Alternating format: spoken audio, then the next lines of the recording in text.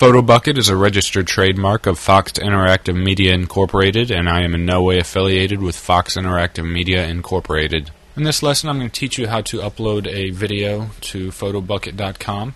If you want to make sure you're at your album and come down, it defaults to images right here, but I'm going to click on the video tab, and you upload videos pretty much the same way as you do with your photos, but you can only upload one video at a time. So I'm going to select choose file here, and I'm going to upload this AVI file, and you can try and upload QuickTime movies, but sometimes they don't always work. But I'm going to select choose, and you have to give your video a name, unlike your photos. So I'm just going to name this one Pogo, and when you click upload, it's going to upload your video, and it usually doesn't take too long to upload, but it does take a while to encode sometimes. So I've already got my video uploaded right here, so I'm going to come down and click on it, and it's automatically going to start playing my video.